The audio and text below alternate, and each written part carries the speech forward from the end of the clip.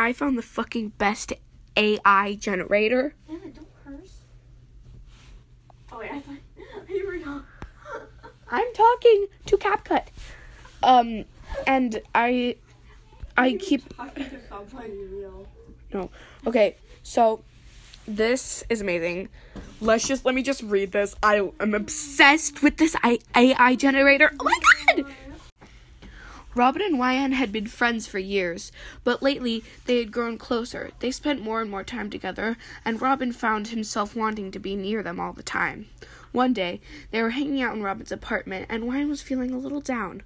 Robin noticed this and asked them what was wrong. They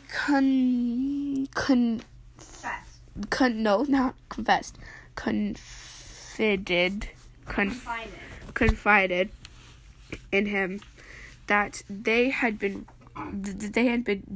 going through a rough time, and he immediately pulled them into a hug. They buried their chest into his head, and he wrapped his arms tightly around them. As they sat there cuddling, Robin felt a sense of peace wash over him. He had never felt a connection to YN, but now it was stronger than ever. He couldn't imagine a life without them. After a few minutes, YN looked up at him. YN looked up at him, tears in her eyes. "Thank you," she whispered. You always know just what I need." Robin smiled down at her and squeezed